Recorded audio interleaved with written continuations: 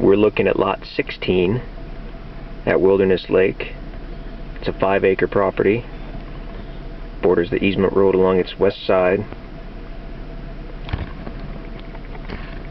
We're heading south on the easement road now.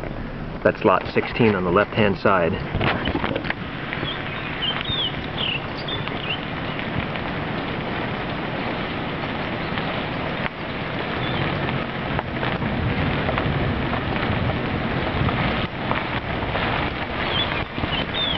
Several flat areas that could make nice building sites.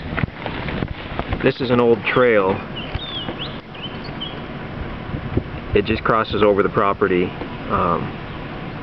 It's not an easement road, it is a private driveway. It just does not terminate at a building site. It runs through the property.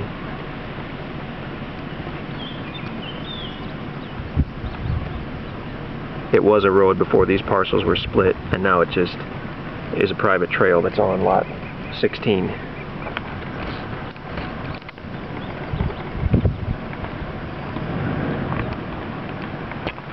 But you could use it for a place to pull back and park your camper and set up your tent, or put a building site in there somewhere and it's your new driveway.